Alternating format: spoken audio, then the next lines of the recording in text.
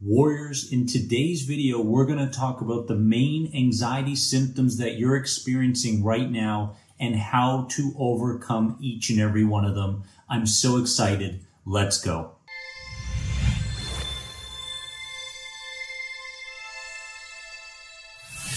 Friends, welcome to another important video on my channel. Make sure to subscribe to the #1 anxiety support channel there is on YouTube right here. And what we're discussing today are physical anxiety symptoms. My friends, so many people ask me questions based on specific anxiety symptoms that tend to take them from a place of being emotionally neutral to a place of catastrophe.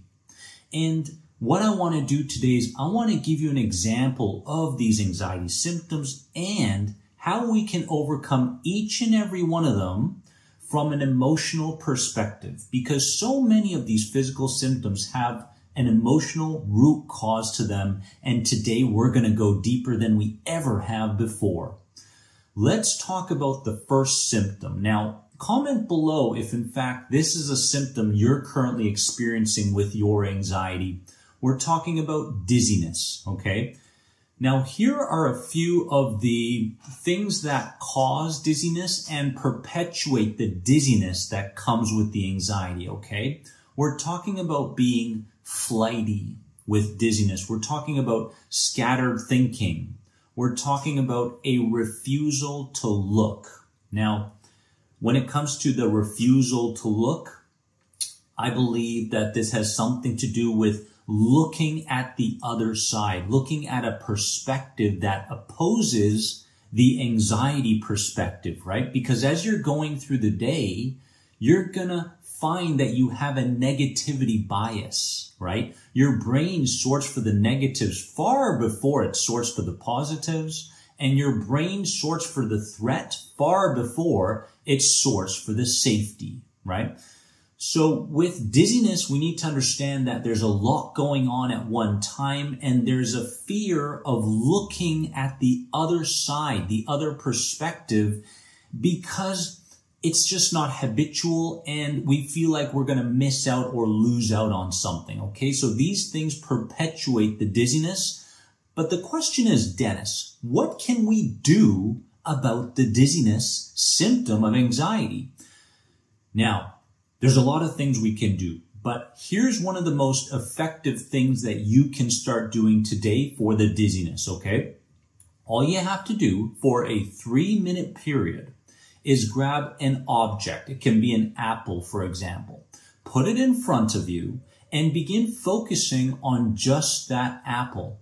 As you focus on that apple for 3 minutes in a meditative state, obviously with your eyes open, I want you to recognize some of the different characteristics of that apple that you may not have noticed before.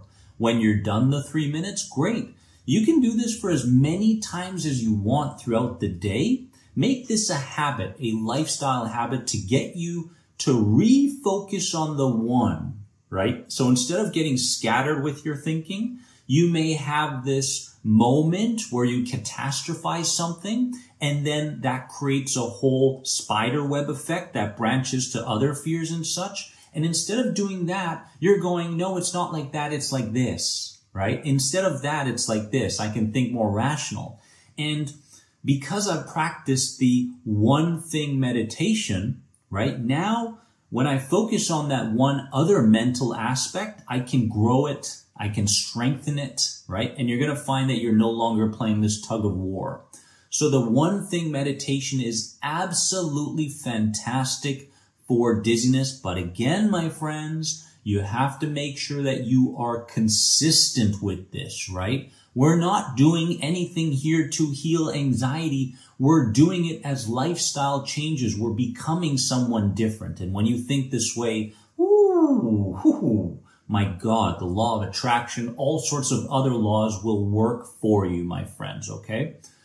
Second symptom of anxiety that I get so often is chronic fatigue. Okay, people come to me asking, Dennis, I've got chronic fatigue. What do I do? It's difficult to get out of bed. I feel like I have to take a nap at like 1 p.m. I feel like even the smallest things trigger me so very much.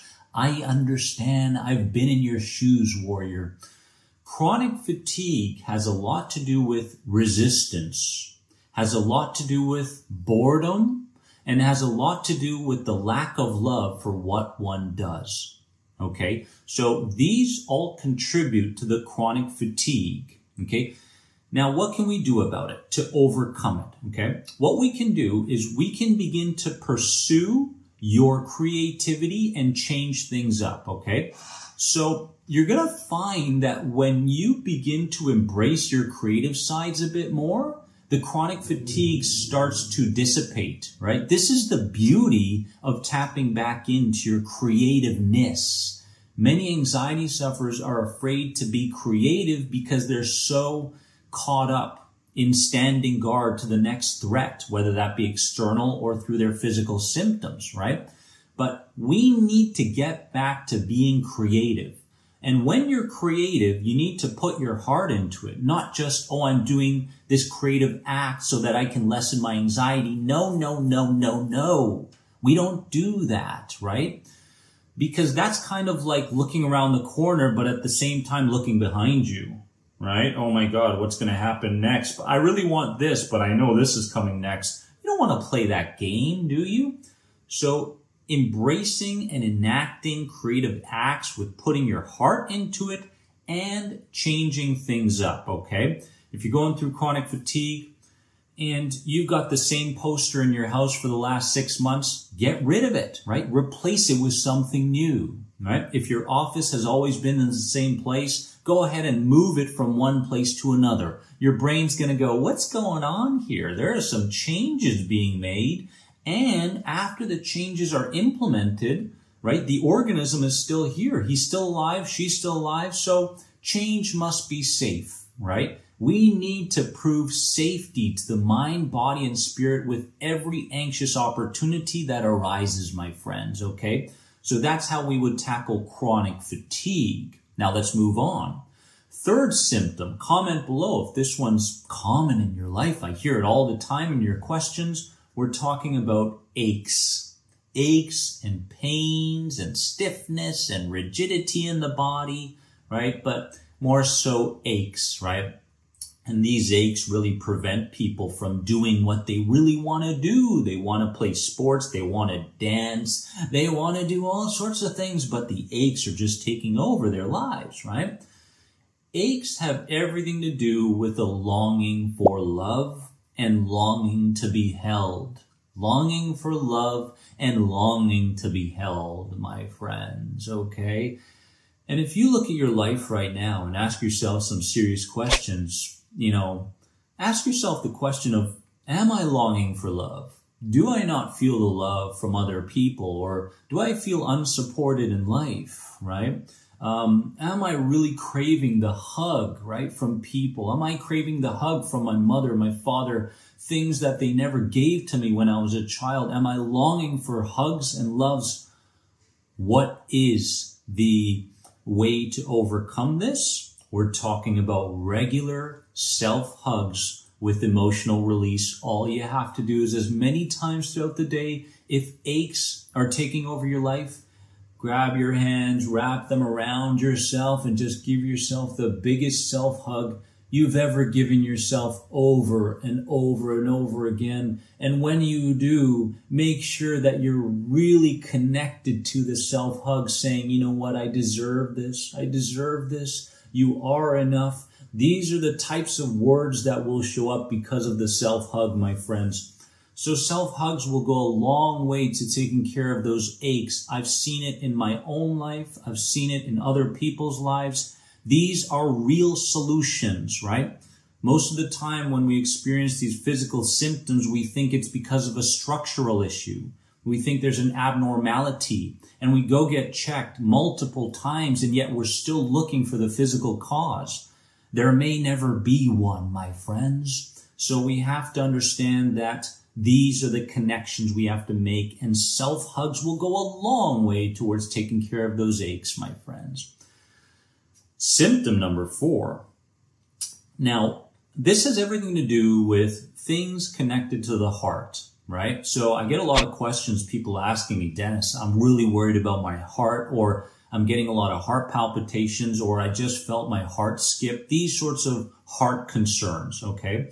Heart distress and palpitations have everything to do with the representation, the center of love and security, okay? So your heart is the center of love and security. And at this point in your life, again, there's that magic word, love, right? Maybe the love is just not there in the amount that it needs to be and the consistency that it needs to be coming from the inside.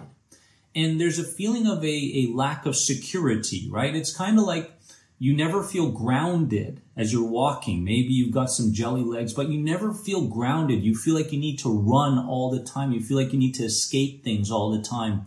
So if this is the case, then, those heart distresses mentally are going to show up, right? Now, how do we take care of it? My friends, for this, I want to turn to a specific affirmation that helped me so very much, and you can use this affirmation. I'm actually going to give you a hack with affirmations right after this, but let's go through the affirmation first, okay? So anything related to heart distresses. I am approved of by all of life. All is well. I am safe. Let me repeat that. I am approved of by all of life. All is well. I am safe. I love it. I love it. I love when affirmations are said at least 48 to 52 repetitions, right? Because that's how much it takes to ingrain into the subconscious mind, number one. And when we actually start to feel the truth behind the affirmation, oh my goodness, what a physical effect it tends to have, right? So that's a wonderful affirmation to use for anything related to the heart, my friends. And the Instagram hack that I want to give you is, in order to repeat a affirmation, all you have to do is record it to the story, right? Record it, and then just kind of save it, right? Save it, and then when you go back into your camera roll to put the story back on there, it will repeat itself, right? As long as you don't hit the X, it will repeat. So that's a great way to recondition yourself into what the affirmation is saying, okay? I'll give a much more detailed description in the description of this video as well, okay? So that's how we would handle heart, anything related to heart concerns, that sort of thing, mental, physical connection. And finally, of course, anxiety, okay? Anxiety. We're going to talk about anxiety really quickly here. Anxiety, the symptom, because a lot of people out there, including me just a few years ago, was really afraid of having anxiety. So I didn't have anxiety, but the fear of having anxiety perpetuated a lot of distress, worry, and symptoms. So we're going to talk about anxiety. Now, in Louise Hay's book, Heal Your Body, she mentions the connection to anxiety, which is not trusting the flow and the process of life. Not trusting the flow and the process of life. Is this you? Is this you? Like, ask yourself that question. Is this me? I don't trust anything. Definitely don't trust my future based on what took place in my past. Is this you? If it is, shoot me a comment below. Let's chat. But she makes a very good point here, because as I look back on my own life, I didn't really trust the flow of life, right? I didn't trust that I could move beyond bad things that happened to me. I didn't trust that challenges could give me lessons. I didn't trust that things appeared in my life for a specific reason. I just didn't trust the process of life. And so what do we do to overcome the anxiety from this perspective? Here's what we do. We make peace with uncertainty. We make peace with uncertainty. And there are some really great Eastern traditions that can help with moving this process along, right? If you want to look into them.